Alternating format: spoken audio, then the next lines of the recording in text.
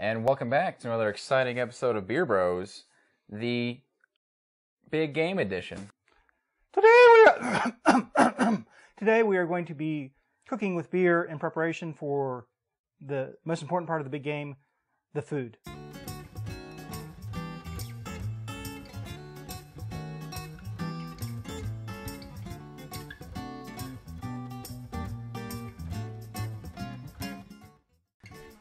So the first dish today, we got some preparation to do ahead of time. We're going to be doing ribs made with beer.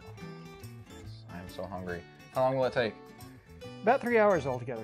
Are you freaking serious? Yes. Oh, good God. I am hungry now. Okay. Take some brown sugar. How much? About a half a cup. Half a cup? About a teaspoon of salt and... They didn't look like salt. Teaspoon of pepper. Pepper, okay. Brown sugar and pepper. And also about half to 3/4 of a teaspoon of salt. Okay. And mix those up. There we go. Let's mix our ingredients. So what I want you to do... What do I do? Drink beer? No. Ah. We're going to take our ribs that we've already prepared, put them in the pot. Okay. With the rack side down. Rack side down. Racks on racks on racks. Both of them? Yes. Okay. This is all gooey. I'm all sticky. I didn't need to know that. Where's my thing? Thank you, Mommy. Appreciate it. I want you to take the sugar and rub it all over the ribs. All right, let's do it. And while Chris is doing that, I am going to take about a 1/4 cup of apple cider vinegar. Okay. Put it into my Bryan College Station water etched glass. Am I doing all this or Yeah. half on each side, I guess? Just pretty much all of it there. All of it on the top. For this, we're going to be using Founder's Breakfast Stout for the beer component. So we're adding our apple cider vinegar and our Founder's. You don't have to use breakfast stout. You can use any dark beer. I just thought from my big collection Yeah, quite a collection actually. of beer, getting it foaming up nicely. We've got about a 1/4 cup of honey. Okay. Where's that going to go? It's going to go on the ribs. Okay. So, Wow. there we go. Do I want to rub those in too? Nope, just going to drizzle it. I guess that far one has more than this near one. Now we're good. I've embraced that my hands are sticky. So now we're going to put it right. We're going to wrap the ribs up. We're going to pour our beer and vinegar mixture around the ribs.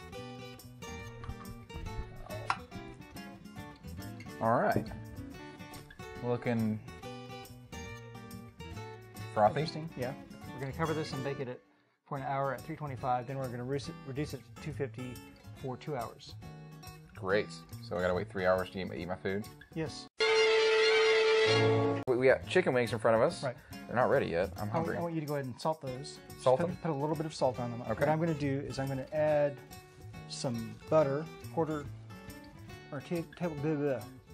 tablespoon or so of butter. Lightly salted. And we're going to add some ginger to that. And we're going to be doing some dash of garlic.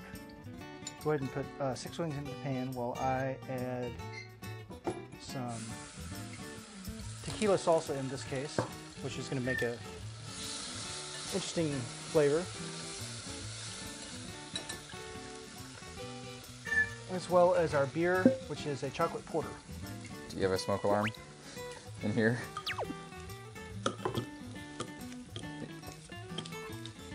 I have an opener right here.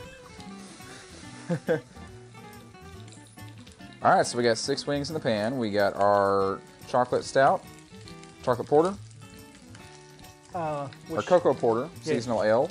You don't need to use the same cocoa porter that I'm using, but... Yeah, any cocoa porter will do. Let me turn this to low because of... Yeah, these we are just browning, so they're only going to go in for a couple minutes. Shaky. That we're going to let boil, and we're going to reduce that by half. Oh, look at it pop. It's alive. Once these are nice and all brown, we'll swap them out and be ready to do the next batch. Do the next batch, and then be ready to bake them. And now we're going to move on to our third dish of the day with cooking with beer on Beer Bros, which is Nachos. Nachos. Okay, great. And I see we have some mixture in front of you. What is this? We have a mixture of black beans and a can of salsa, or a can of black beans and a jar of salsa. Okay, great. And then we have plenty of cheese right here, as you can see right there. And what else do we have that's going in the nachos? We have, we're going to make a cheese sauce with our third beer, which is a lager, Brooklyn lager. All right, so Brooklyn lager. I do like Brooklyn Brewery, and even their lager is really good as well. So we have a lager. We have a stout, stout ribs, porter wings, and a lager cheese dip, cheese sauce, right, to go on our nachos. Well, great. And we're going to boil that, which will take a little while. Sorry, I think this is good enough on the boil. I'm going to add a mixture of cheese. This is mild cheddar and jalapeno jack cheese. We're going to just start slowly adding that to our beer as it's melting and getting gooey.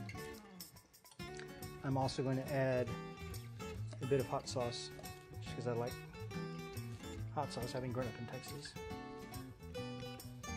Now that our cheese sauce is nice and liquefied, mixture of the beer and the cheese, we're going to add a jar of green chilies.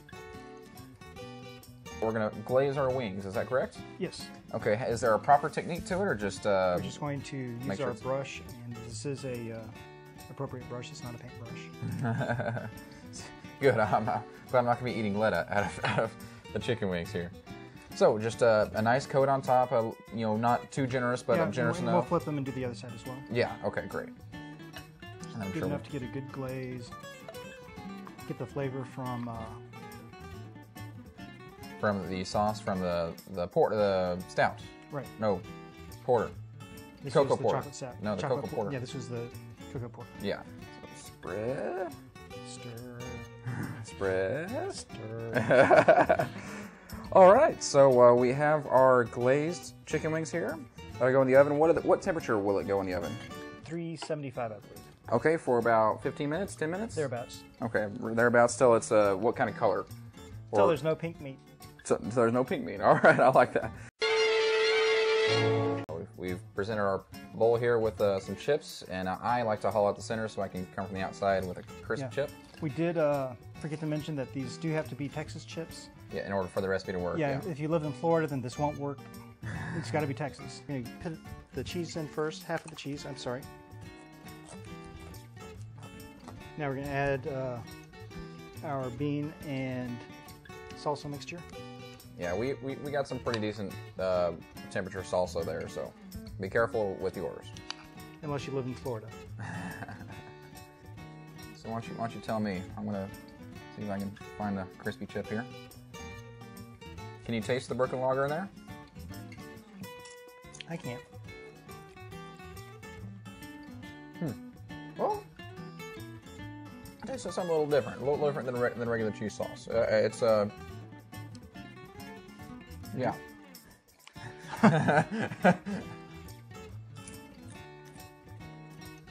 Not bad though. Good appetizer. I'll start with that. Now we're on to our chicken wings. The cocoa porter chicken wings with ginger and teriyaki. Which should come out tasting somewhat South Asian or Asian. Perfect for America's big game. Yes.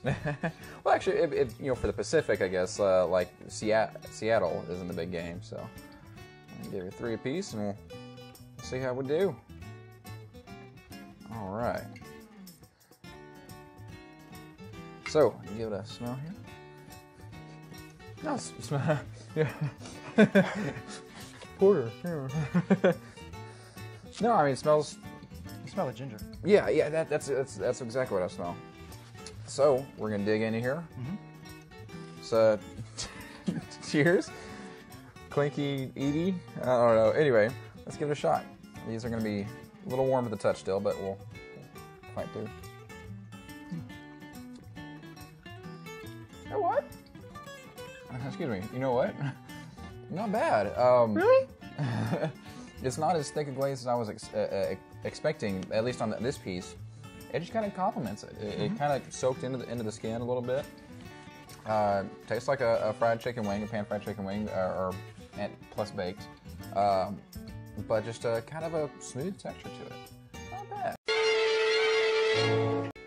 All right, Keith. So we've taken the ribs out of the oven, grilled it for 30 minutes or for about 10 minutes to finish it up with a little bit of barbecue sauce. Doesn't matter what brand, and now it should be ready. So tender that it's falling off the bone. It literally was. He was trying to pick it up out of the thing out of the oven, and it was just falling apart. So it's gonna be very, very tender. I'm gonna eat it with a fork instead of the hands, and that's not the American way, but you know, do what we can here. So, ooh, smells delicious.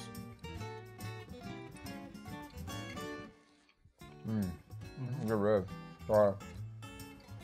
I had to tell you that was some very good ribs out there. Holy cow. That's some good stuff. Man, I'm getting stuff from the day. A lot of food. So whenever you're getting prepared for the big game, look at that. I just pulled the bone up out and it's all done. When you get ready for the big game this weekend, it's something you can prepare. Make sure you do it a few hours ahead of time. And your guests will definitely enjoy this dish. This is my favorite of the day. So that makes Chris's beer of the day the breakfast stout. Breakfast stout? Yeah. Founder's breakfast stout. Founder's breakfast stout infused in the ribs here. Very delicious. What, you got anything else to say about the ribs? I do not. You just want to eat, don't you? That's what it is. Very delicious. That's it. Everybody's out. I'm gonna chow down. Go away. Bye. Like, comment, subscribe. All that stuff. Eat. Don't do that.